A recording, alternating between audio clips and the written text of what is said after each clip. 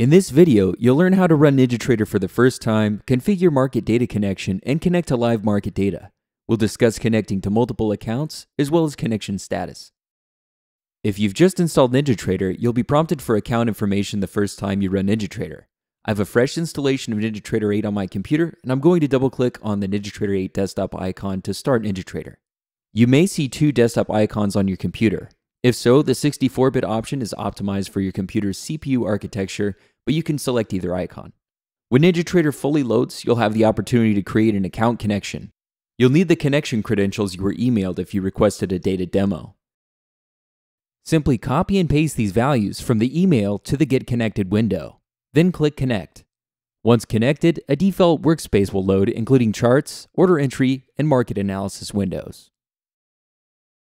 If you've already run NinjaTrader for the first time, but you need to add a new account connection, you can do so by accessing the Connections menu of the Control Center.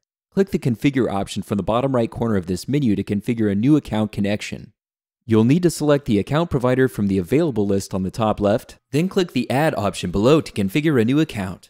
On the right side, you'll configure the account connection's properties, such as the username and password, and give it a name you can easily identify later. Click OK once you've added all the appropriate account information. Next, you'll want to make sure the account connection is functioning properly. To do this, you can connect to the account from the Connections menu. Simply click on the name of the account you just configured. Now take a look at the connection status shown in the bottom left corner of the Control Center. The color of this connection indicator represents your data connection status. Here's a quick guide to the various connection states and their associated colors in the Control Center. Green means you've successfully connected to your account. Yellow means NinjaTrader is attempting to connect. You'll usually see this just for a moment before the indicator turns green. However, in the event a connection is lost, you'll see a red or orange indicator. The orange indicator means NinjaTrader lost connection to the price server, and a red indicator means NinjaTrader lost connection to the order server. A transparent indicator will mean you have completely disconnected.